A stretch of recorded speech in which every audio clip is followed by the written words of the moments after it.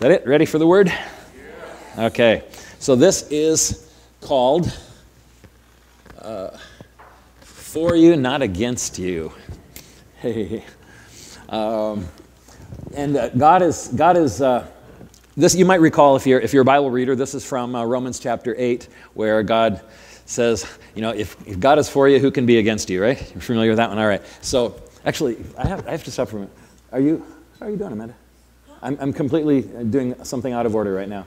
Your test came out really good. How's things going still? Huh? How's things going still? 15 days, no seizures. Ah!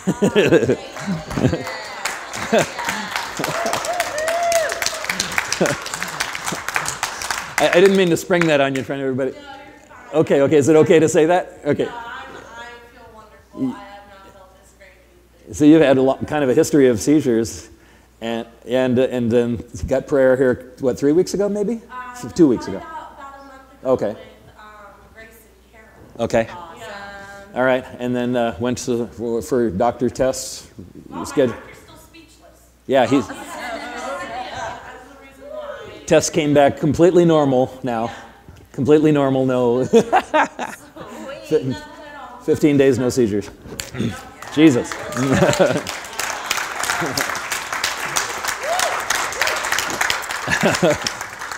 I kept feeling like we needed to share that, but I hadn't cleared it with you beforehand, so I was like, okay, thank you. Yeah, that's awesome. Okay. Whew, that's so good. Yeah. So anyway, where was I? For you, not against you. Yeah, Romans 8, there's a verse there where God says, you know, if God be for you, who can be against you, right? And so, you know, as I was waiting on the Lord yesterday what to share, you know, he began to speak to me about that verse again and the importance of knowing that God is for us, right? Of getting that deep, deep into our heart and just knowing it, because that'll make you confident, it'll set you free, right? It'll help you in so many ways to know that God is for you. Have clarity on that. And then I began to think, well, I think I actually have a message by that title, and I looked in my notes on my computer, and about 3.5 years ago I had one, you know, so I pulled it out and just kind of revamped a little bit with some fresh insights. So here's the idea. Let's start in Romans chapter 8, verse 28, and I wanted to get it deep in our hearts, because it gives you confidence, it gives you clarity, it gives you freedom to know that God is for you, not against you. And it's important because how many have ever struggled with the idea, like if God is really all the way for you, right? Yeah, I know it's a common thing. I know it. There was a real season in my life, a long season, where I just really struggled with clarity on that. Is God really for me, or is he not? And is there a reason? So I had to go into the Bible and really, really get it deep into my heart. And it's empowering, it truly is. And it's absolutely scripturally right. So let's start here, Romans 8:28. Apostle Paul writing again, the book of Romans, which is a brilliant, brilliant explanation of what Jesus has done for us on the cross and the resurrection and what that gives us. And Romans chapter 8 is like the pinnacle, it's the peak of this whole thing, and it tells us, you know, how amazing God's love is and what he's done for us. And it's, to me, even proof of the inspiration of the scripture that you read Romans 8, what God has done for us. Man would never come up with that. Man comes up with religion, but man would never come up with what God has actually done for us, right? It's that powerful. So he says, we know that all things work together for good to those who love God, to those who are the called according to his purpose. And ordinarily, I like the New King James Version. I use that quite a bit. It's a good translation overall. But this particular verse has better translations. If you look in the original, in the Greek, it actually says that God causes all things to work together. And and we can get that. We know that all things work together. We know that's not just a mystical, universal truth. God does it, right? God causes things to work together. But the original Greek actually says that very clearly. It uses the word synergize. You know that? We use that word today, right? Yeah, it's become an English word. It means things work together. And it says that God synergizes all things for our good if we love him and we're called by him, right? Isn't that cool? Yeah. So what that means, though, is that God is so for us that the moment you say yes to him, right, he is taking everything that was in your life, good and bad and otherwise, and there was bad in our lives because free will is a messy thing, right? We live in a messy and broken world, and there was good and there's bad, and God takes all those things and began to work in them and work through them for your good, so that you will turn out amazing, right? And yeah, and even what this even means is that if you make a mistake, something goes wrong, right? God still can redeem it, right? Because we know, I mean, we make mistakes, right? Things go wrong, and or maybe somebody else does something, it messes you up. But God is saying, anything that goes wrong in this messy free will world, right? Give it to me, and I can still work it for good, right? It's almost like if you're trying to drive somewhere and you got the GPS and it says, go straight, and you accidentally turn right, and then the GPS says recalculating, right? I'm going to still get you there.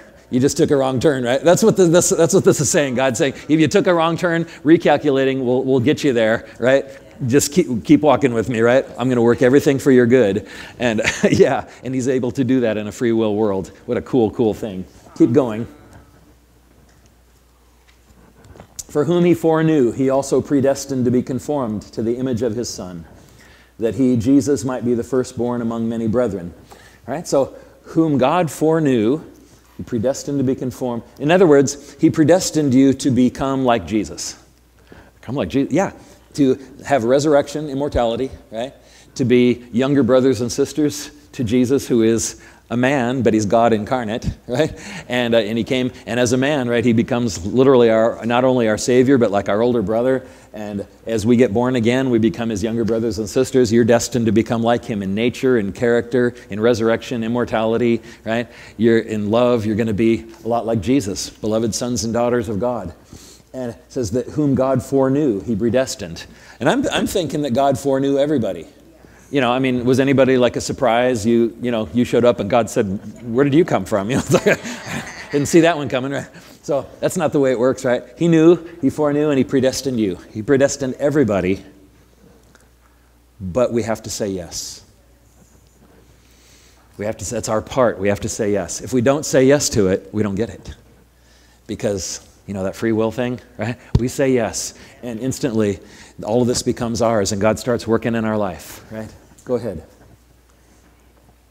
Moreover, whom he predestined, he also called, and whom he called, he also justified, and whom he justified, these he also glorified.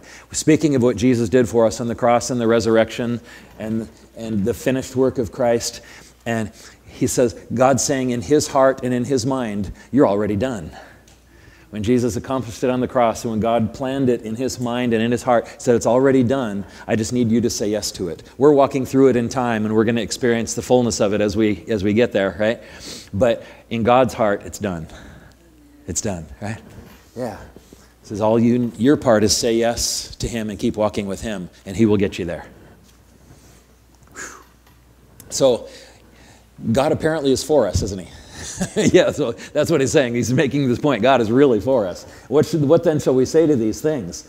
Everything that God is doing for us. If God is for us, who can be against us? Well, there's two answers to that question. If God is for us, he is. Who can be against us? Well, many people can be against us. The devil's against us. The devil he's a real rebel angel, right? Yeah. The Bible says that God created angels, and some of them rebelled, and chiefly one called Lucifer, who became, what we call the devil. And he's still around, and he's on a leash, and he has limited power, but he's still around, and he's against us, huh? Yeah, and if you walk with Jesus, sometimes you experience some of that. He throws some stuff at you. How about sometimes other people are against us? There's things that can be against us, right? But what he's really saying here is if God is for us, who can really prevail against us? No one. Who can really stop us? No one, right?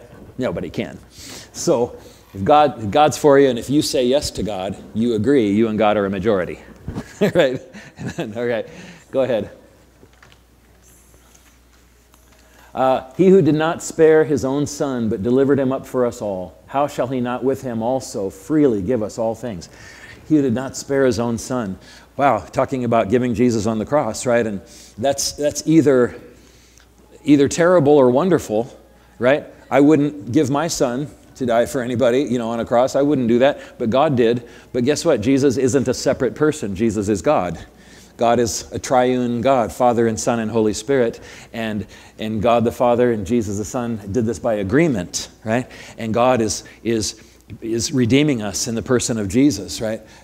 For his purpose. So Jesus does this on the cross for us. I'll get more into that in a moment. And so this is a wonderful thing, right? He delivered him up for us all. So how shall he not with him also freely give us all things? He said, if I gave my son for you, Am I holding anything else back? No, right? Jesus even said, don't be afraid, little flock. It's my Father's good pleasure to give you the kingdom. Okay? All that God has created, we're going to reign and rule with Jesus. Bible says that, right? Yeah. And God says, it's all yours. It's all yours. You're the sons and daughters of God. Everything is yours. You know, by family, by relationship, by covenant. It's all yours. You know. Go ahead. Who shall bring a charge against God's elect? It is God who justifies. Okay, here's where I read a lot of that kind of to get to this too. So that basic idea, if God is for us, who can be against us? What shall we say to this? So there's three questions now. In this verse and the next two verses, there's three questions. And these questions are super powerful, super empowering and liberating. Who shall bring a charge against God's elect? Well, God's elect is you and me, right? Anybody who says yes to Jesus. So who's going to bring a charge against you? Who's going to accuse you successfully? Right? Well, the answer is, it is God who justifies. So what he's saying is, God is the one who justified you. Because of Christ on the cross, his shed blood, his sacrifice for you, you are justified, you're forgiven, you're clean, you're as if you stand before God as if you had never sinned. Right? That's what Jesus has done for you. An amazing, amazing thing. It's God who did that for you. It's God who justifies. So who's going to bring a charge against you successfully? Anybody? Anybody? No, it's not going to work, right? Sometimes, as Christians, we get, maybe just because of bad teaching and religion and our own weird thoughts, sometimes we think that God is accusing us, right? God is bringing a charge against us. Oh, I know God's mad at me. I know I've messed up. I know that, you know. Would God simultaneously bring a charge against you and justify you? You know, in other words, would he justify you fully on the cross and then bring a charge against you? Well, that would be double-minded and crazy, wouldn't it? That's not how this works. God's single-minded. He knows what he's doing. He stands behind it. He justified you. So no charge against you stands. Right? Okay, all right. So will God correct us? Yes, of course he will correct us. We correct our own children, our grandchildren, or whatever, right? Of course he loves us and he'll correct us. But correction is not a charge, an accusation, or a condemnation. Correction is love for children, right? For his children. So I remember years ago, I want to share kind of a little vision that I had years ago because it'll tie in with this passage.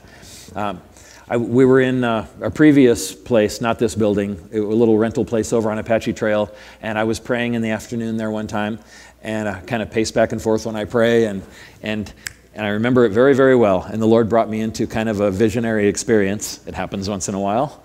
And I saw God on the throne, you know, in his great majesty and love and glory, and, you know, see God on the throne, but then I see a curtain in front of him.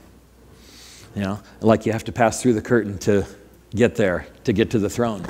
And as I get closer and see this more clearly, I realize that the curtain is red and it's flowing, which is the blood of Jesus, right? It's the blood of Jesus. And I know this is symbolic. Sometimes God shows you things in a symbolic way, right? So it's not that I think there's a curtain in front of his throne. It's a symbolic picture. But it's red, it's flowing, and it's the blood of Jesus. And in that moment, God spoke to me as a minister, you know, and he said, get them to come to me. Get them to come through the blood of Jesus. And then I can fix anything. You got to get that. You got to process it because it's so powerful. Get them to come to me through the blood of Jesus, and then I can fix anything. And that's so powerful because, you know, even as Christians, we tend to sort of, there's a little part of our thinking maybe that will go towards, well, this person is hopeless, that person is hopeless, this one's too broken, this group of people can never be saved, this group of people, they can never be saved, right? And God said, bring them through the blood, bring them to me. If they'll come through the blood, I can fix anything.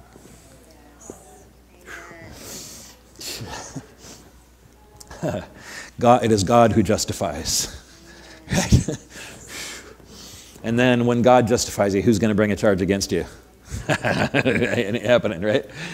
Again, if we need correction, should we get correction? Yes. But that's a different thing. Okay. All right, go ahead, 34.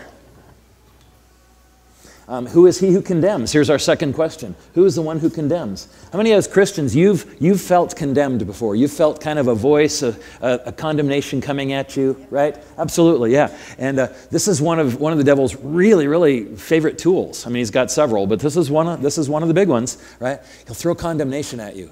Right? And condemnation will deflate you and discourage you and, make you feel ashamed and guilty and hopeless and all kinds of things. And sometimes, again, bad teaching or our own thoughts or religion, when condemnation hits, we sometimes think that it's God. And if you've ever been in a church where they hurled condemnation at you from the pulpit, right, then you got trained to think it was God, right? And so the question here is, who's the one condemning? Is it God? And the answer is no, because it's Christ who died for you. It's Christ who is risen and is even now at the right hand of God the Father making intercession for you. Why would he simultaneously die for you, make intercession for you, testify of your forgiveness, and then condemn you at the same time? How could he possibly do that? That's double-minded, right? God says, no, I'm very single-minded. I justified you.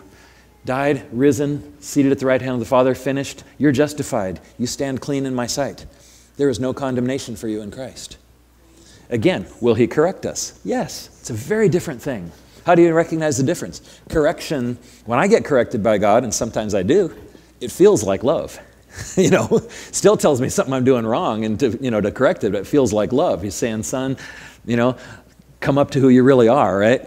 Yeah, know who you really are, and this isn't worthy of you. It's like change this behavior or whatever it is. But when God corrects us, it's always hopeful. It's always back on track. It's always uplifting, and it feels like love, even though it's correction. When condemnation comes, it's hopeless. It's defeating. It's discouraging. It's deflating. It's shame. It's guilt. Right? Big difference. And so God is saying, learn the difference. When condemnation comes at you, recognize it for what it is. In the name of Jesus, get out. Right? I can be corrected, but I won't be condemned. Amen? Yeah, because it's inconsistent. God's totally for you. That's the question. If God's for you, who can be against you, right? Know that. Go ahead, 35. Who shall separate us from the love of Christ? Shall tribulation, distress, persecution, or famine, nakedness, peril, or sword? The implied answer is no. The question is, who can separate us from the love of Christ? Yeah. Can anything, once you have said yes to Jesus, can anything separate you from God's love? It turns out there's only one thing, and it's you yourself. Right? There's other things that will try, but nothing can successfully do it unless you allow it to happen. Yeah, I'll get there. But what can separate us from it? If he has justified us, saved us, and poured his love on us, what can possibly separate us from that? Nothing, right? And then he asks his question, tribulation or persecution? And the reason for that is because at the time this is written, 2,000 years ago, Christians are experiencing persecution, right? Christians are being fed to lions in Roman arenas because they're not worshiping Caesar, right? And he's asking this question, can these things really defeat you or destroy you? The answer is no. The worst they can do is send you to heaven early. Right? And we still win, right? Still win. All right, go ahead. As it is written, for your sake we are killed all day long. We're accounted as sheep for the slaughter. Well, that don't sound like good news. What's that about? It's an Old Testament prophecy that says, right, that God's people experience persecution in this world, right? And they were experiencing it, right? Go ahead. Yet, nevertheless, in all these things, whatever comes against you, we are more than conquerors through him who loved us. We win. Yeah, if God is for us, who can be against us? Who can prevail against us? Who can really stop us? That's the idea. If God is for you, can anybody actually stop you? Spiritual, physical, anything, anybody. Can anybody actually stop you? No, only you yourself can do it. If God is for you, right? So, keep going. Paul said, I'm persuaded that neither death nor life, nor angels, nor principalities, nor powers, nor things present, nor things to come.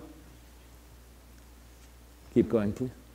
For neither height nor depth nor any other created thing shall be able to separate us from the love of God, which is in Christ Jesus our Lord. No created thing, whether that's time, angels, demons, right?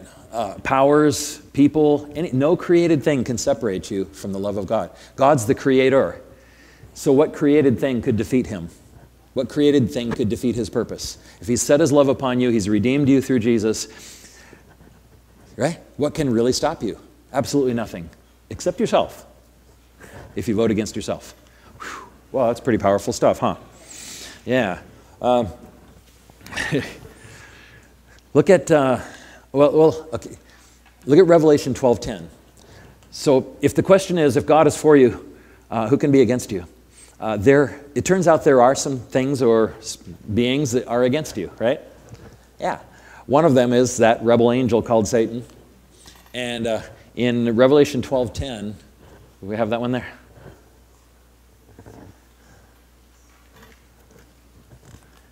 I think it's going to. Did it disappear? Revelation 12:10? There it is. Thank you. All right.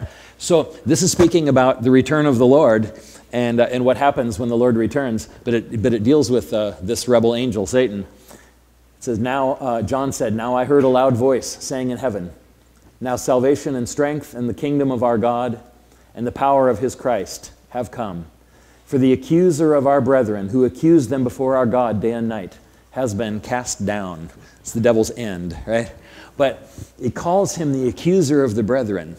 When Jesus comes back, he's done for. God puts his foot on his neck and says, you're done, right? But meanwhile, he's called the accuser. The accuser. He accuses us before God, right? And he accuses us to ourselves, and he accuses us to each other.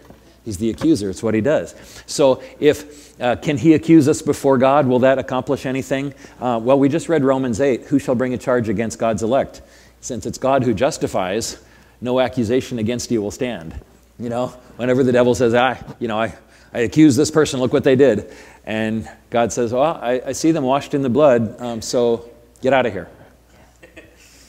Right? Get out of here. No accusation before God will stand. He's the justifier. How about when the devil accuses us, though? Do you ever take in that accusation against yourself, right, and start to let it really eat on you and work at you? Yeah. That sometimes can really deflate us and bring us down, right? And God is saying, don't let it. Don't let it. You know, if you need to correct yourself in something, should you? Yes. That's called good character, for starters, right?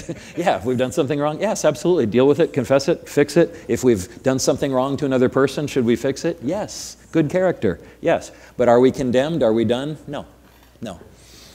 So how about, the enemy even accuses us to each other too, starts whispering, you know what so-and-so did to you, what so-and-so said about you, and, gets people divided against each other. That's the accuser. Don't let him do that. Well, what if somebody has done me wrong? Then be a grown-up and talk to them. Or let it go. Whichever is appropriate, be a grown-up and talk to them. Right? Deal with it, fix it, or let it go. Right? But no, we don't do that, right? That's the accuser. So, the enemy is against us, but can he stop us? No, he absolutely cannot stop us. We're justified with God. Can he throw junk in our path and slow us down? Yeah, it turns out, he can do that. It seems like he can do that, right? Yeah, we got to deal with some of that. Here's something that the Lord impressed on me years ago that is really kind of a powerful thought. Remember when Jesus is beginning his ministry? He's 30 years old. He goes to the River Jordan. He's baptized, filled with the Spirit. He begins his ministry. But the moment he's baptized, right, it says that the heavens opened and the Father spoke to him in an audible voice and said, "You are my beloved Son, in whom I'm well pleased," right? And the Father is giving Jesus his identity as a man on earth. You're my beloved Son. And Jesus is receiving that, and everybody's hearing that. And he's got his purpose in front of him now, his life, his ministry in front of him as the Son of God. And it says that the next thing that happens, Jesus goes into a time of testing, and the devil comes to him and says, "Are you really the Son of God? If you're really the Son of God, turn this stone into bread," or whatever, So what's the point of that? The very thing that God just confirmed about Jesus, the devil came immediately and tries to question it, twist it, tear it down, right? Okay. So what does that have to do with you and me? Turns out that the very thing that God has called you to do is the thing that Satan will tell you can't do. And the very thing that Satan is telling you can never become is the very thing that you're called to become, probably. And the thing that Satan is telling you can never have is probably the very thing that God wants you to have, right? Well, why is that allowed to even happen? Because it turns out that part of this deal is for us, we grow in this struggle. We grow by reading God's Word and His truth and embracing it and believing it and walking in it, right? Believing it on purpose and walking into our destiny. That's part of our training. It really is, right? And so you just got to know that. And we don't get our marching orders from the devil. Whatever he's telling me, I can't have its opposite day. No, we get our marching orders from God. But it's a confirmation that often the very thing the enemy is trying to tear you down in is the very thing that you're called to do and be. Yeah, pretty interesting stuff. So he's against you. He can't stop you, but he can throw junk in your path. All right. How about... who else is against you? If God be for you, who can be against you? I got another thing that the Bible says is against you, and it's going to shock some of you. Shock you. Shocking. And it's going to be fun for me. So, it's actually the law of God given through Moses, right? It's called the Ten Commandments and the laws of God and the Old Covenant. The Bible says that it's against you. It's not for you. What can that be? The Bible's all the Bible. I thought God's commandments were given to help us. No, they're not. Trust me, they're not really. I'll show you why. Where are we? Deuteronomy 31. Starts in verse 24.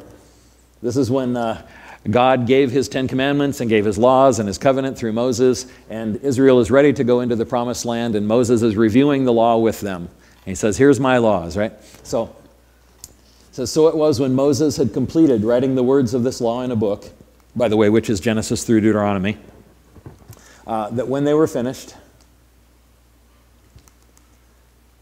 that Moses commanded the Levites who bore the ark of the covenant of the Lord, saying, take this book of the law, right? And that's Genesis through Deuteronomy, right? That's the Ten Commandments and all the commandments of the law. Take this book of the law, put it beside the ark of the covenant of the Lord your God, that it may be there as a, what does that say? Witness against you. What? Well, that's pretty interesting. Why is that? The law had a couple of purposes. One of the purposes of the Ten Commandments is in that part of man's early history, man was already falling into sin and darkness so much they're suppressing the knowledge of right, what's good and bad, right and wrong, moral and immoral. They're suppressing that knowledge, right? And there was really very little moral compass going on in the world. God calls a covenant people called Israel, and he says, okay, I got some laws for you, listen up, right? For starters, you shall not murder, And they go, what? Yeah, don't get mad at somebody and kill them. Is that a problem? Is that wrong? Yes. I'm serious. They didn't have a moral compass. I mean, it's like the Wild West kind of, devolving. And God says, no, murder is wrong. Oh, okay, what else is wrong? He gives these laws he's introducing them to a moral code that they had really kind of lost, But furthermore, the law also is a witness against us now, right? Because the law couldn't give you life. God didn't just give us rules and we say, oh, we followed the rules successfully and we're all doing great now. We're all going to heaven. No, that's not how it works. The law tries us and convicts us in God's court. Because everybody sins, everybody falls short, right? Yeah. And because we're, human race infected with sin. Everybody falls short, everybody sins. And so you picture yourself in the court of God, the heavenly court of God. And God the Father is the judge, right? And there we all are. And it's our trial. And Jesus is our lawyer. And Jesus stands up and says, Father, here are my clients. They're all guilty. They're all guilty. And they all deserve death. Let me die for them.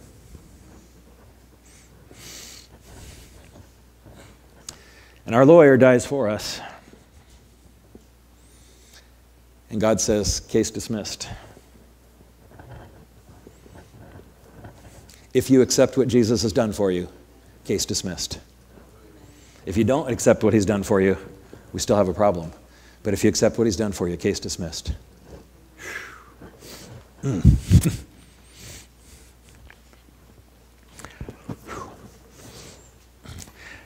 Jump up to Colossians chapter 2, verse 13 to 15. Well, Paul wrote this after the cross and the resurrection. He writes it to us as believers. And he says, you who were dead in your trespasses and the uncircumcision of your flesh, he has made alive together with him, with Christ. having forgiven you some of your sins, but not the really bad ones. No, it doesn't. It says, having forgiven you all your trespasses, all your sins. How did he do that? 14 says he, having wiped out the handwriting of requirements that was against us, which was contrary to us. He has taken it out of the way, having nailed it to the cross. That's exactly what we just read back in Deuteronomy. The law testified against us, convicted us, pronounced us all guilty. Jesus said, let me take their punishment. And all the charges against us are nailed to the cross. Jesus dies for us. His blood runs down and washes away every charge. And the paper is white. God says, case dismissed, if you accept what Jesus has done for you. Wow. The law was against you. Now, in another kind of sideline, the law was part of the old covenant of Moses, right? Which ended 2,000 years ago, by the way. It was for the people of Israel, and it ended 2,000 years ago. When Jesus on the cross said, it is finished, it was over. Okay? So you and I were actually never part of the old covenant, by the way. We were never even under the Ten Commandments, honestly. That was, unless you were Jewish and you lived more than 2,000 years ago. Seriously, it wasn't even our covenant. It wasn't something we were ever even under, right? But it was how God dealt with the people to show what his plan was, right? And but then the Savior came, and he's offered to all of us, Jew and Gentile alike. Anybody who calls on Jesus is saved. Amen. Wow. Okay. Go to Philippians 3:12. Another thing that was against us, or that could be against us, sometimes is our own past. Right? Yeah, so we know the devil was against us. We know the law is against us. The law of God was against us. Another thing that's against us sometimes is our own past. Because our past drags us down if we let it, right? Now, your past can't stop you if you accept what Jesus has done for you. If you trust what Jesus has done for you, your past cannot stop you. But if you don't trust that and understand that, you'll drag your past around like a ball and chain. Right? And it's not even locked. It's not even locked. When you forgive things of the past, when you accept his forgiveness for you, when you let the past be the past, washed away in the blood of Jesus, right? Your past cannot stop you. But if you define yourself by it and drag it around, it can stop you, but you're letting it. Okay? Paul said in Philippians again, 3:12, not that I have already attained or am already perfected, but I press on so that I may lay hold of that for which Christ Jesus has also laid hold of me. Yeah, I'm not perfect yet. I'm still in process, but I've come through the blood. God's fixing everything in me, right? And I'm pressing on. I'm pressing on. That means move forward so I can lay hold of that for which Christ Jesus has laid hold of me. His purpose for me, his calling for me. I want it. I'm going for it, right? So I press on. Go ahead. 13, brethren, I do not count myself to have apprehended. I'm not all the way there yet. But one thing I do. Notice what it said. Forgetting those things which are behind, reaching forward to those things which are ahead. Yeah. So Paul is saying, you know what? Your past can't stop you. My past can't stop me. And I understand. I let it go. I let it go. And, someone might say, well, but Pastor, I just messed up 5 minutes ago, right? 5 minutes ago I screwed up really bad, right? And I would say to you, isn't 5 minutes ago still the past?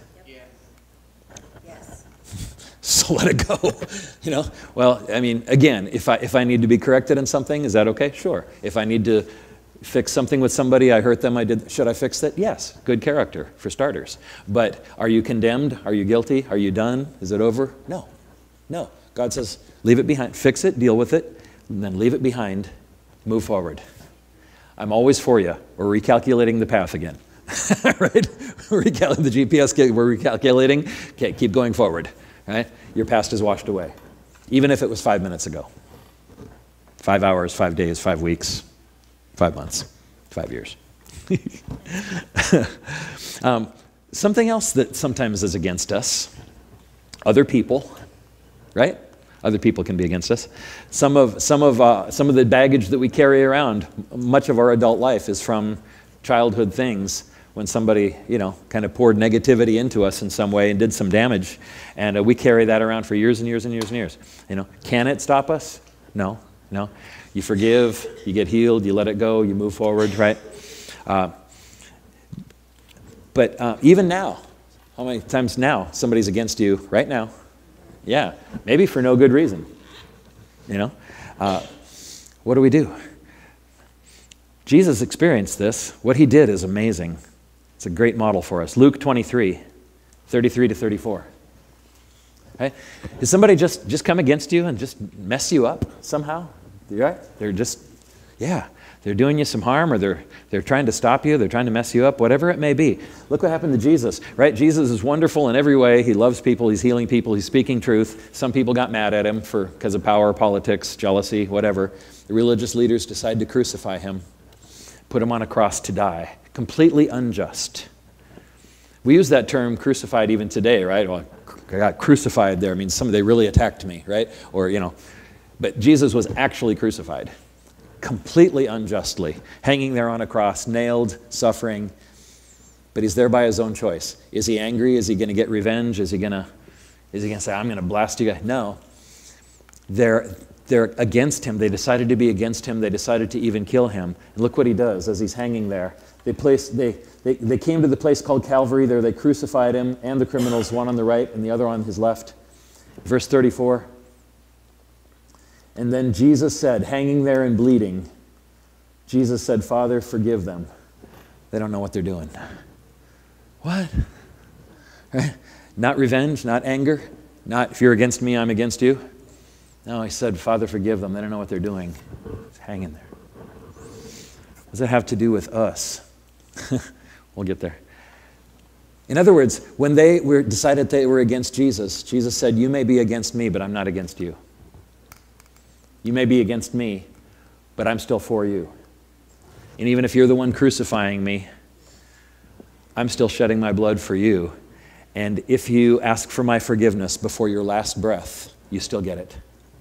I still want you with me forever. I'm still for you. I'm still willing to forgive you. I'm paying for it now. Even if you're the one crucifying me, I'm for you. Accept me with your last breath and you're still mine. What does this mean for us? If somebody's against you, you don't have to be against them. Be for them. Pray for them. Want the best for them, right? You know, is it okay to set boundaries sometimes? Yes. Yes, that's a different matter. But I'm not against you, I'm for you. Can anybody stop you? Can anybody, the devil, the law, your past, other people, can anybody stop you? No, no. Can anybody separate you from the love of God? No.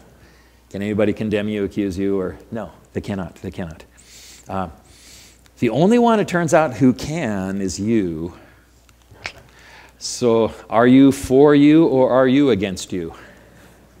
And that's a real question, though, because when we grow up in this world and somebody poured a lot of negativity into us, you know what we do? We internalize it. We come into agreement with it. And at some point, after you've internalized enough of that negativity, criticism, harshness, whatever it is, abuse, I don't know, whatever it is, you hit a certain age, you look in the mirror and you go, I hate you.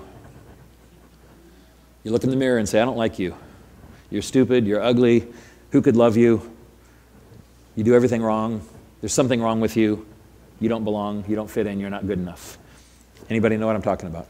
Okay, yes. Why would a human being look in the mirror and say, I hate you, I reject you? What kind of damage has to happen to somebody before they will do that? And that's exactly the world we live in. And that's what Satan wants you to believe. That's what Satan wants you to do, is reject yourself, hate yourself, condemn yourself. Does God want that for you? Please say no. No. I mean, does Jesus die on the cross for you so that you can look in the mirror and hate yourself?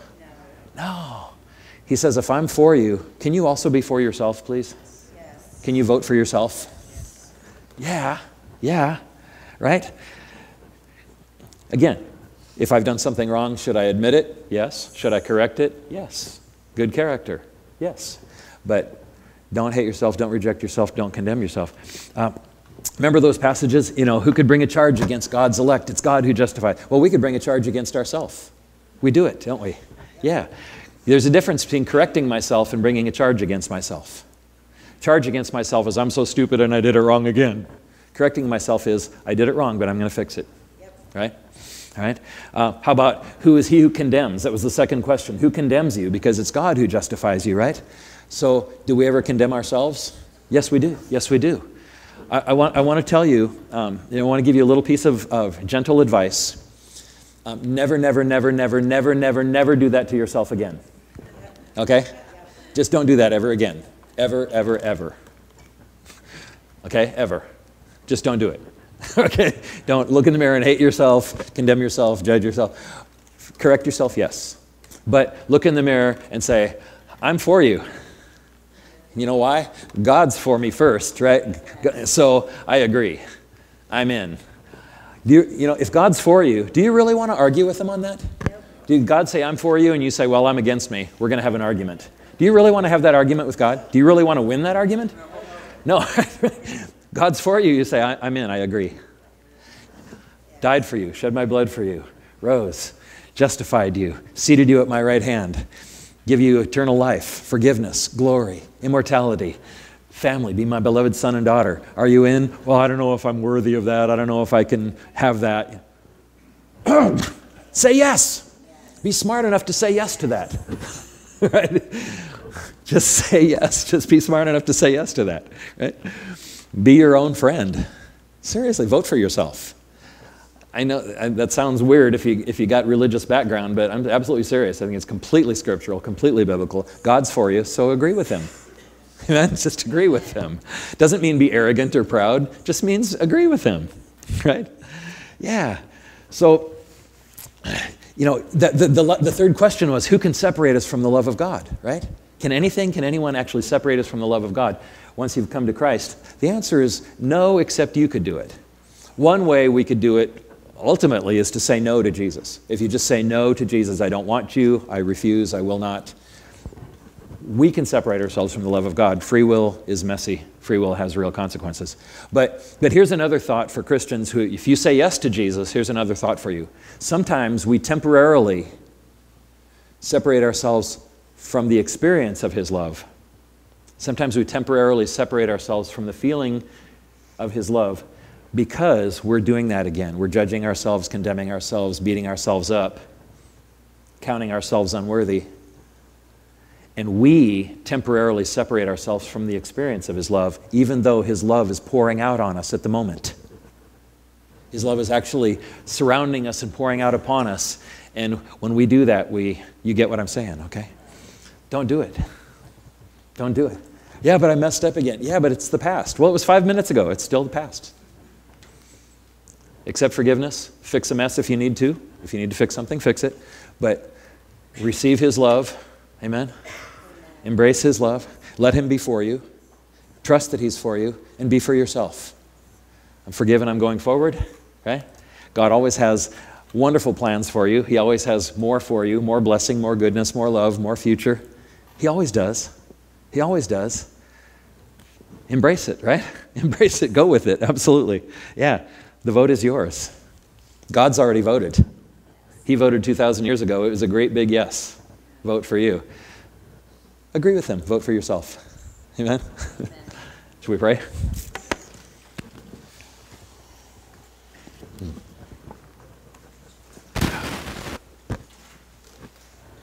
Let's stand together for a moment and just take 2 or 3 minutes and position ourselves for God to touch us one more time, for God to speak into our hearts. So if you tune your ears right now to God, he actually in these moments will kind of whisper to you. God speaks to us many times in inspired thoughts, but it's him. It's him. And so we want to just take a few moments and receive. Not just pray a closing prayer and run out, but take a few moments and receive now. Let him touch you. Let him speak into your heart. God, thank you that you are for us, not against us. And you want us to have clarity and confidence on that. That what you did on the cross was an absolute vote for us. Case dismissed. I'm for you. I love you. You're mine forever. Holy Spirit, come and pour into each one of us right now. Come and fall upon us. draw us close to your heart, draw us into your embrace right now. Holy Spirit, welcome. Touch us, breathe on us. Minister to everyone here.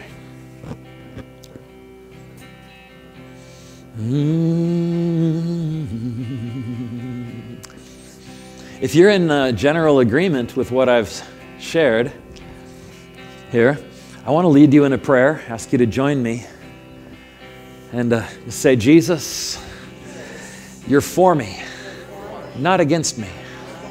So I say yes to you. Come into my heart. And I receive and believe that you're for me. You voted for me. And I come into agreement. I vote for myself to receive all of your goodness, your love, forgiveness, eternal life with you. Yes, yes, yes, Jesus, yes. Yeah. Nothing can stop me. Nothing can separate me. Nothing can condemn me. God has justified me.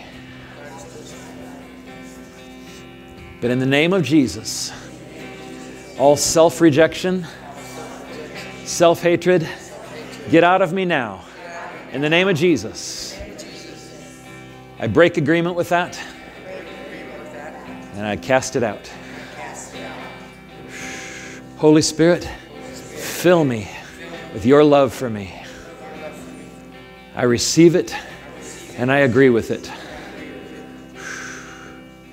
In Jesus' name. That's good, that's good. Just soak that in for a minute.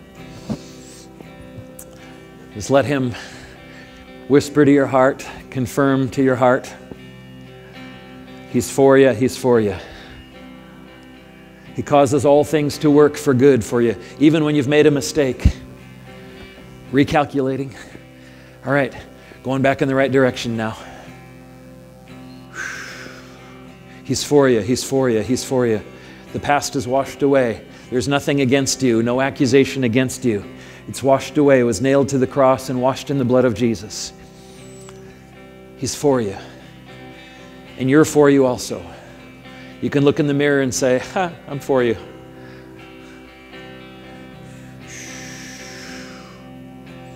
Just ask God a little question just between you and Him. Ask Him what's something that He wants you to know right now about this. Something that He wants to speak or confirm to you. And then listen to those thoughts that He brings to you. Yeah, God, what do you want to speak to each one?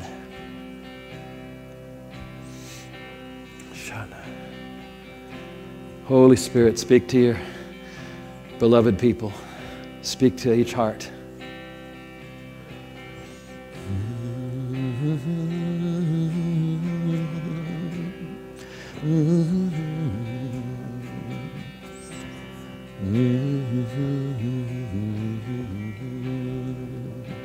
We worship you.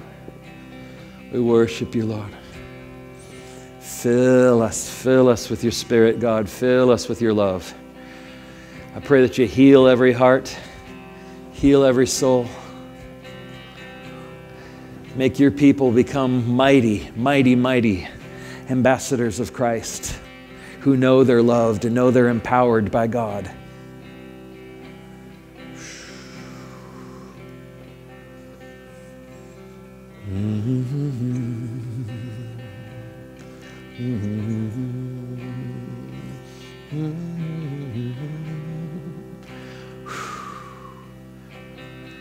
One more moment. Breathe on us, God. Touch us again. Touch us again. A little more. A little more. Hey.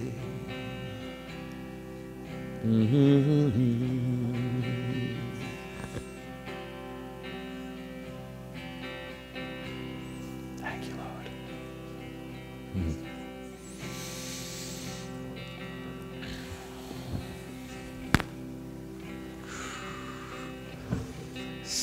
So good, God. You're so good. Drawing us close to your heart, close to your heart. You're drawing us close. Your arms are open. Your face is full of love and joy. You open your arms, you draw us close to your heart, you embrace us.